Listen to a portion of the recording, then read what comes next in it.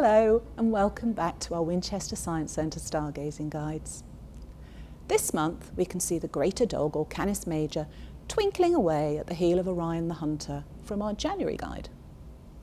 One of the reasons it twinkles so brightly is that it contains the brightest star in the night sky, Sirius or the dog star.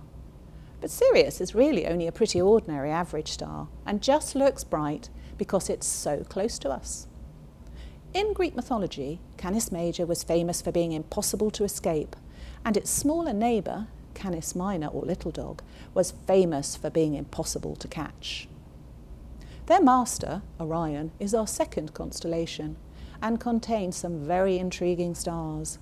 One of these is Betelgeuse, and it nestles in the armpit of Orion's club hand. If you look very carefully, you may notice its reddish colour, as it is a red supergiant. Another amazing star is the blue supergiant Rigel, which twinkles away in Orion's foot. You'll notice that this star has a bluish hue and is easy to find as it's the seventh brightest in our sky. If Orion is the right way up and you look to the left of his glittering belt, you can spot the constellation Canis Minor, or the lesser dog. In some stories, it is the dog Mera, the loyal pet of Icarius, a man from Athens. When Icarius died, Mera was so sad that Icarius' good friend, the god Dionysus, placed it in the sky next to the heavenly river, the Milky Way, so that his friend's pet would never be thirsty.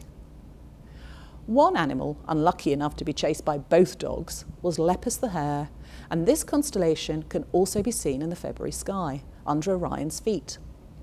There's a fair number of bright stars, single and double, in Lepus.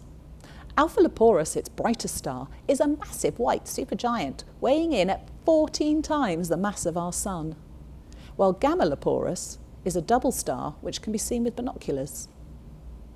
The February full moon is on the 5th. In North America, this month's cold, snowy weather earned its full moon its name, Snow Moon. Have fun with your stargazing and catch up with us in March.